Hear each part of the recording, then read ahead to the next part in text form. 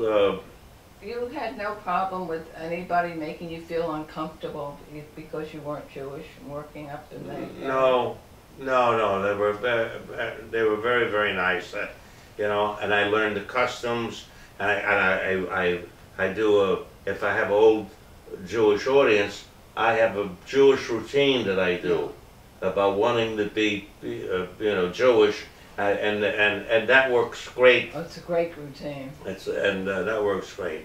And then I had written, then when I worked Grossinger's, you know, with the great golf course, and I mean, I was so impressed with the you know, with the thing, and the dining room, everything was great. And then I wrote a joke about Eddie Fisher when he married Debbie Reynolds. My house. Yeah, at your house. Yes. And I wrote this joke. Yeah. And I said that Eddie Fisher married Debbie Reynolds at Grossinger's, and it was a very nice, you know, typical Jewish wedding. But at the end of the ceremony, they didn't have a glass to break, so they stepped on Debbie's ring.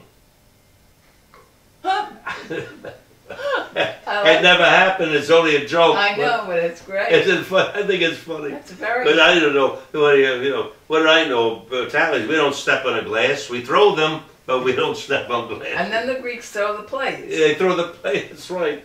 That's right. They break the plates. Well, you know, you've traveled all over the world, and did you ever see an area, any place else, different than or the same as the Catskills? No, no. What was it that made it so different? Not we can forget the geography, you know, because we know it's just beautiful, Mother Nature-wise.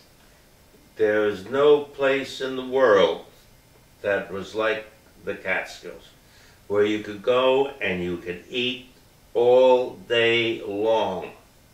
Yeah. And you could dance all day long, and with the swimming pools and the golf, and that it was just fascinating. And I bet if you mentioned the area as you were traveling, I bet there were people who recognized it, that they had gone to the Catskills. Oh yeah. If you were on a cruise ship or sitting at a restaurant in Florence. Right, right. Well, that's what a ship is. It's the Catskills only on a ship.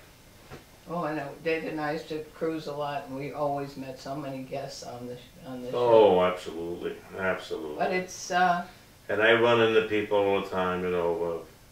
Oh, we saw you in the Catskills when we were. Then they have the bungalow colonies. There's no place in the world that has bungalow colonies.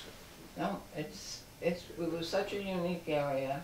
It's a heartbreak for me now. It's really a heartbreak, and yet I wonder, with the sophistication of people now, and they can go to Paris in the time it used to take to go to Grossinger's or to go to the Concord or Kutcher's or wherever. And I don't know. We'll never have the answer to it. It'll all be suppositions. Well, there was a family up there. It was like a family. Well, that's it. And within each hotel, and then as the other generations came along, there was cohesiveness between the hotel owners. I mean, my son Mark and Mitchell and their contemporaries, and my contemporaries, and then we had my mother's contemporaries. So and of course, we understood that competition is probably one of the best things for business, because it keeps you on your toes. Whereas I think the older generation felt that somebody was almost like their enemy if they were in business, you know, with somebody else.